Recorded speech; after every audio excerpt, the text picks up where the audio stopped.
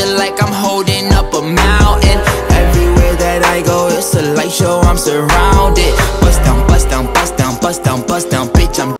What's going on YouTube, man? It's being me, Rico, man. I'm finally back on another video. I know y'all like, man, damn, this dude been on for a minute. I already know, man. Just been busy taking care of business out here. Like I said, I just moved to Arizona. I'm still getting stuff situated and all that. So that's why I ain't been on as much. But, man, y'all see by the title, y'all know what type of story time we finna get into, man. This story time is crazy, though.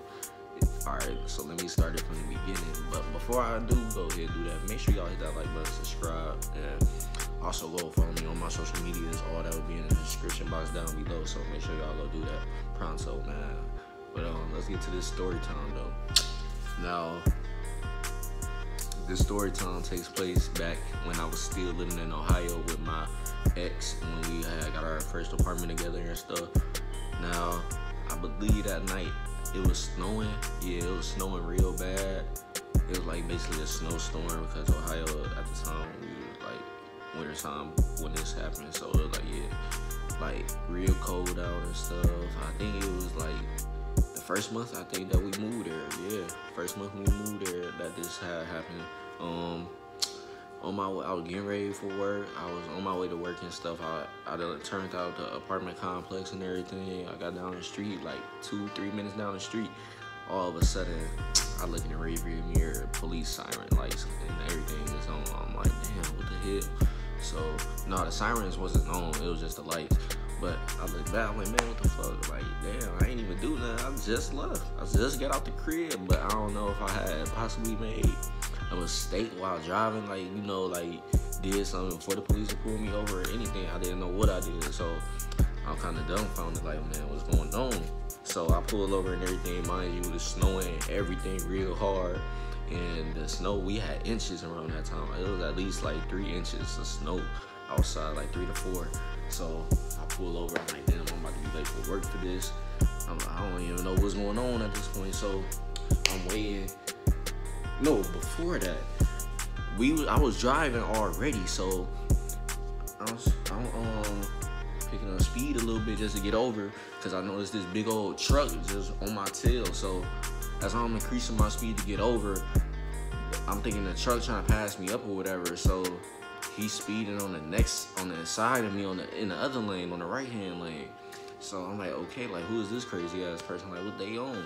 So I slow down a little bit just to let him go further, because I don't know what the fuck he was on. Obviously, I didn't see the police riding on the side of the truck or anything, because it was so like, you know how it is when it's snow, you can barely see type shit. That's how it was.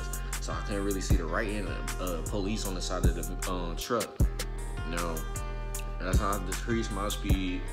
The truck slowed down too. So I'm like, all right, now something crazy finna probably happen. So I ain't nervous or nothing at this point, because I'm like, I'm ready for whatever about to happen type shit. Like, man, what's up with it? But he slowed down and got behind me. I'm like, all right, now what the fuck really finna go on? Like, he finna run me off the road type shit? Like, what's the fuck he trying to do? So I switched back over into the right lane. He switched over into the right lane again. I'm like, okay, now I definitely know there's something going on. So then all of a sudden the lights come on. I'm like, damn, there's a police the whole time. I'm like, damn. So I pull over on the side street or whatever. I stopped and everything, you know. He walked up and everything with the searchlight. You know how they got the flashlight and shit, like when they walking up when it's dark outside and shit. So he walking up and I'm rolling my window down and shit. All of a sudden he said, excuse me, sir. You know how the police do when they ask for vehicle registration and all that. He did that. So then he went back to his truck for a little bit, and I was just sitting in my car. I'm like, damn, man, I'm gonna be late for work and everything. Like, damn. So after like 5-10 minutes, he come back. He was like, the reason I pulled you over was because I guess somebody wasn't supposed to be at my apartment complex, because that's where it all started too. Like, he was already in an apartment complex, but I didn't know because he was behind me at this point. I seen him coming up the street, but I was already backing up and pulling off anyway. But he ain't like fly up behind me, and then right off bat, it was just like I said. Once we got in the street and shit, leaving out the apartment complex, that's when, like I said, I noticed him and shit, and then that shit was going on. So, like, the reason I'm following you is because we got reported somebody, I guess, how to explain it, because I don't know what he said word for, I can't remember everything word for word, but I know he said something about people have trespassing and shit, and then motherfuckers, I guess, kind of look like me and shit. I don't know if he was trying to racial profile or just profiling me just because. I ain't gonna get in too deep on that. For y'all people that's gonna think, oh yeah, you think everything is racist type shit because he put, you know, it's just the fact that he put me over because I guess I did have some type of identity to the dude that they was looking for. But he said, y'all, I kind of looked like the guy that they was looking for because they already know who they were looking for, but they thought the dude was me the whole time, but it really wasn't. So that's when he looked at my license and everything, and he like, oh yeah, this ain't you, definitely ain't you. And then, yeah, he was just saying like how the guy basically was trespassing, and I think he said he was involved in some other stuff that's supposed to get him in real trouble. So he was telling me that and stuff, and then he let me go about my day. But it was just so crazy because it's like, man, it's nighttime, I'm getting pulled over. My girlfriend at the time is at their house, sleep with her son, and if I call her, she probably not even gonna wake up because I had already just seen her, and I know she was asleep when I left the crib. So it was like, damn. And then at this point too, I ain't got no family out there. I ain't got nobody to contact. If anything, if I was to go to the jail or something, I ain't got nobody to contact that's close by type of shit, like to come scoop me or whatever. Like, I don't know, anything could happen at that point. And I don't have nobody to rely on because I was the only one with a car, and me and her was responsible for looking out for each other and stuff, because we was pretty much only had each other at our living out where we lived at, and I was the only one driving and had the car. So it ain't like she could have just woke up and came and got me or anything. But yeah, so I was like kind of scared a little bit. I was like, damn, that nigga's gonna give me a ticket or something, because I definitely couldn't get no more tickets too, because at the time I was already going through a situation back in Illinois where I was basically like on probation, but it's called court supervision. When you on court supervision, they tell you you can't get in no type of trouble at all until the supervision is over with. So that means if I was to get pulled over for anything, like a ticket, a speeding ticket, anything, they instantly want to put me in jail type shit, because they already wanted to put me in jail for a whole year. And they just told me instead of putting me in jail for a whole year, they just want me to pay some fine money. So I was able to come up with that and stuff. So that was back when I was still living in Joliet, though. I had a court date and I got that taken care of, and they let me go. So it wasn't even like 6 months I had since the court date when that happened. So that whole time I'm thinking like, damn, I'm finna get in big trouble. I'm like, I can't even get in no type of trouble at all. I can't even get a speeding ticket. Like, motherfuckers, if I get a ticket, I'm going to jail.